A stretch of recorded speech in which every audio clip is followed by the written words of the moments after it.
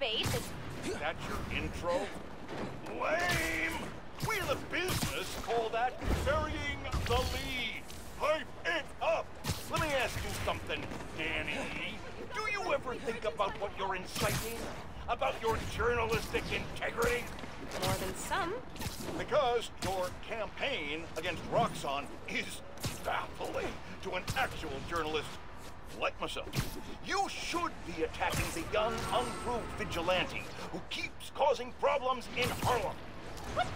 You twist everything Spider-Man does into something malicious while simultaneously excusing everything Roxxon does wrong. All Spider-Man needs for you to support him is to get a better PR department.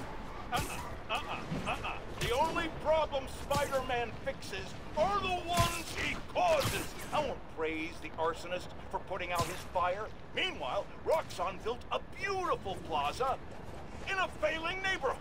By tearing down homes and businesses, our new Spider-Man is proving that Harlem isn't the failure Roxxon makes it out to be. And you, Mr. Jameson, for someone who claims to love New York, you sure do seem to hate New Yorkers. You are clearly emotional, young lady, so I'm invoking the mercy rule on this debate. Yeah, shut it down.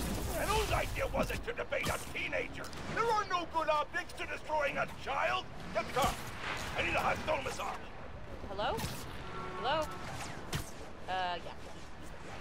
Well, thanks for the debate that you demanded, Mr. Jameson. To everyone else, remember to stand up every half hour while working at a computer.